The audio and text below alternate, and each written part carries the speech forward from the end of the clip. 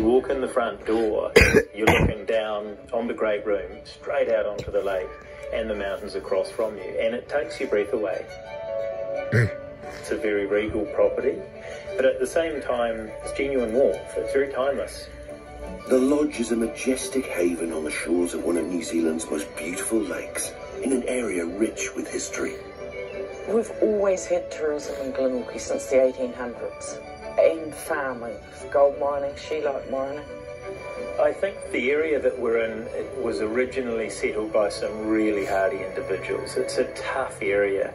You're in the elements. All the old wool sheds and all the shearing was done right beside the lake so that the wool could be picked up by the boats. And it was hot, so they put these blankets to shade the sun off them. Hence, Blanket Bay. The land was bought over 50 years ago by an American couple who fell in love with New Zealand. But it wasn't until 1998 that construction began. Standing on this site when there was nothing here but a bit of bush and bracken, they realised how much of a special spot it was. The building itself, it exudes lodginess, if that's a word. We've got native matai flooring throughout this building. The massive bridge beams that have come from the Steamers Wharf in Queenstown, or rail bridges.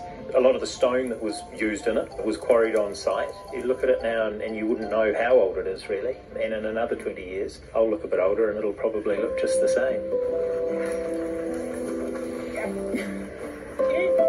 When the lodge opened, a lot of people from Glenorchy got jobs here. I started off just as a housekeeping person, and then within a couple of months I became the housekeeper.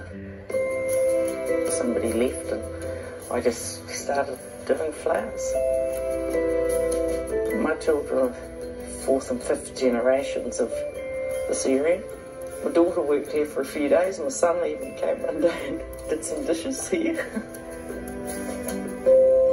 We are responsible for employing about a quarter of the community, and there are a number of staff that have been here since the lodge opened. Their children have then gone on to work here, and so we do have quite a big impact on what goes on in Glenorchy.